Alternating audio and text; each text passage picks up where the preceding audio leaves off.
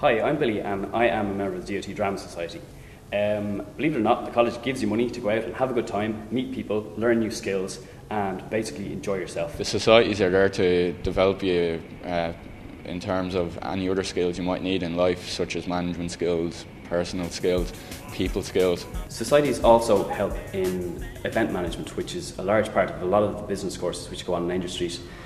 After being through 2 years of being on a committee at the Juggling Society, I can say I've come an extremely long way as far as personal development goes. It builds up your confidence, and you know it's a little side of management as well. So I think it's really great, and you also get to meet loads of friends and have really good fun.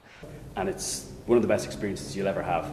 Societies allow college to become more than just a class. It becomes an event. You go, you learn, you enjoy yourself, and you actually come out at the end with a real feeling of having done something.